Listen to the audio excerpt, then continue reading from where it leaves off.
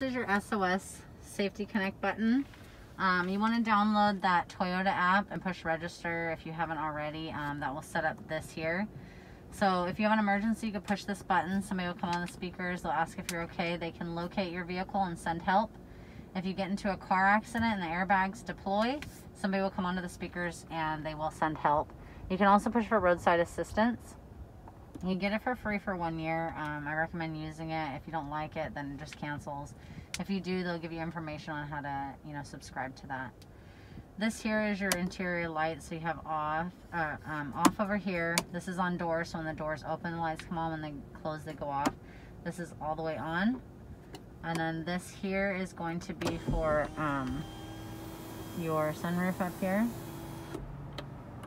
Okay, and then you can close it here. And then if you just want to tilt it up for a little bit of air, you can do that, and then down.